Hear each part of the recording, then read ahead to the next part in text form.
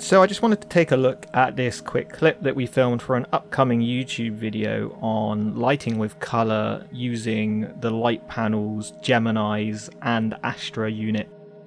But I wanted to go over like a kind of more detailed look at this setup than I probably will do in the video. So as you can see, this is the final setup, and this is a free light setup using 3 LED panels. So if we have a look, this is no lights, 1 light,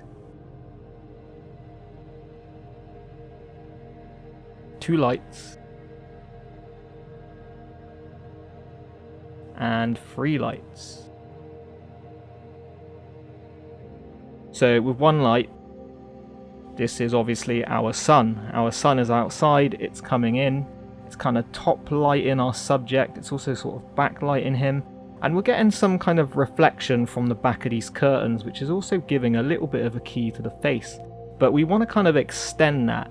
So, adding in our second light, we have more light kind of coming through the curtains, kind of coming into the room a little bit more, and we have this more of a key. We've extended our key on the face.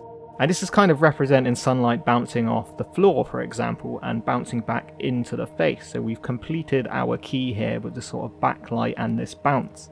And it's a realistic way that the light on this sort of day would react. It kind of just looks like, you know, morning sun.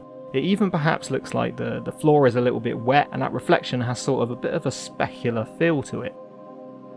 And when we add in our final light, we've simply kind of completed the look by adding in something a bit more realistically morning looking. So we've got a bit more light coming from this side, hitting the back, filling the room a bit more, and we've also got like a haze, which is always kind of like a nice morning look.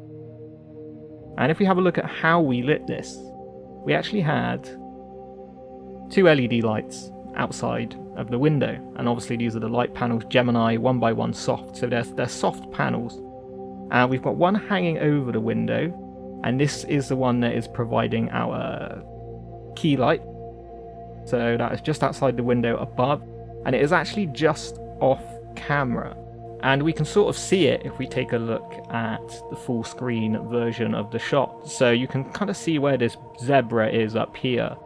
That is the light panel on camera, and it's blown out. And as our window is a little bit dirty, we're actually getting kind of like not a blowout, but we're getting a very high level of exposure here. And you can see that on the final clip here. As the window's kind of cloudy, we're allowing the light to sort of diffuse into it. And also it is lighting parts of the background, which obviously is giving us that daytime look. And you can see that here, it's kind of spreading about over this bit.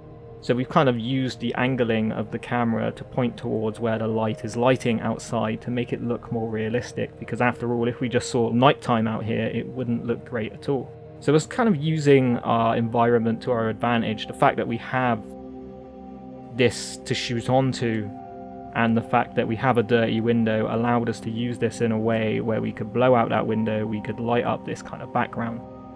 And for our second light, where we went from lighting just the kind of like backlight and a sort of little bit of a key to lighting up more of the face to represent a bounce from outside, from the sun, we shot into, it's kind of like a polyester bed sheet.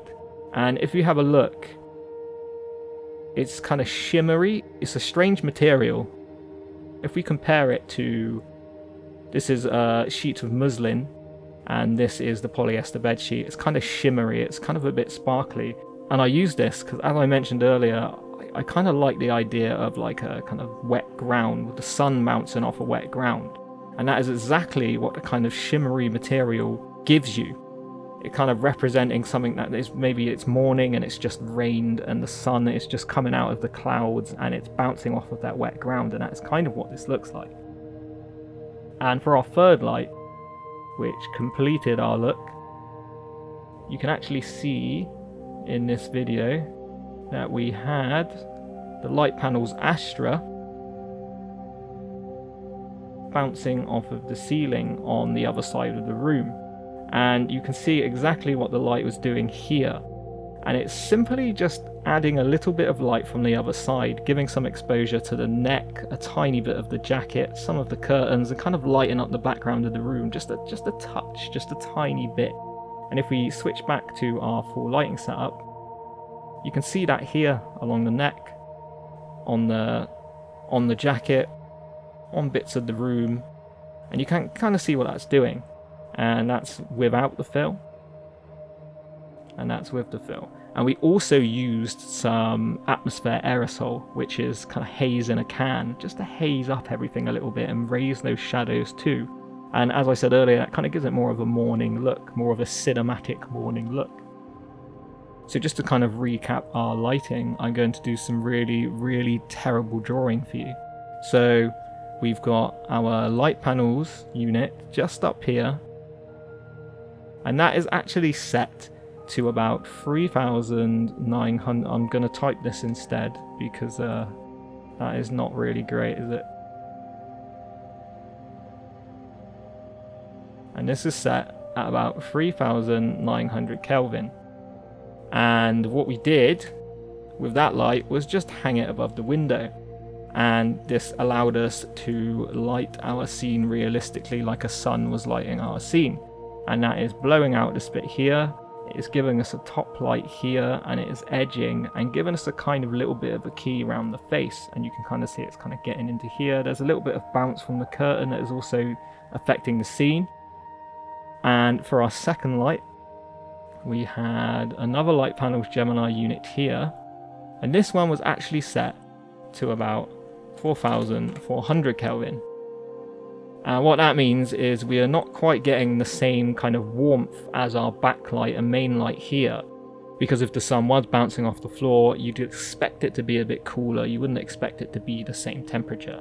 And obviously this one is bouncing into our polyester kind of shimmery bedsheet material, and then that is just bringing up the exposure on the curtains. It's extending our key and just giving us that effect of the sun bouncing off of the floor.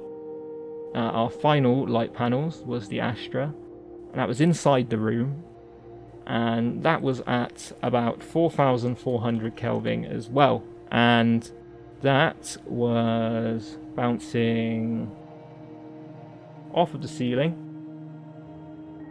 and coming back and just lighting up parts of the back of our subject, his neck, his shoulder, and it was also giving some extra exposure into the room, into the curtains, and you can kind of see this lampshade in the background was being lit by that too.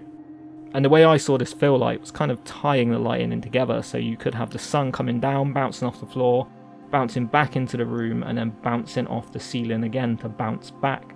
So it all kind of makes sense.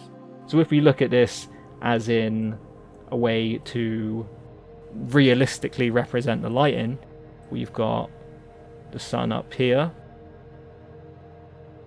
The sun is coming down, giving us this backlight, giving us this top light, giving us this main light in the window, but it's also bouncing down and hitting the floor.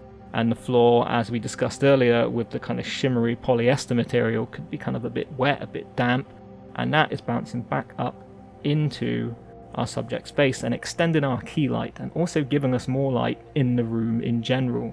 And this is also pushing past and hitting somewhere else in our room, wall, ceiling, and that is coming back and providing this other light on our subject and a little bit of extra in our room. Hopefully you've been following this so you can sort of like understand what I just drew. You can kind of see how the light all feeds into each other, and it's all kind of like a natural representation of how the light would be working in the scene. Support my channel on Patreon and get extra lighting and shoot breakdowns, along with early, ad-free and extended YouTube videos. I colour grade my work using Dehancer. Use my code ROBELLIS to get 10% off. Parts 1, 2, 4 and 5 of my Lighting with Colour mini course are on YouTube now, but you can also download it all with an exclusive Part 3 at my website. Or become a patron and stream the 46-minute tutorial in full. I use music from AudioSocket in my videos. Click my referral link in the video description and use the code ROBELLIS when you sign up for a free month of the best and most diverse range of stock music available. Use my code RobEllis over at Zyro to get up to 71% off your website or storefront, with 3 extra months free, along with a custom domain for a year. I use ArtGrid for stock footage. Get an extra 2 months free when you sign up using my link in the video description.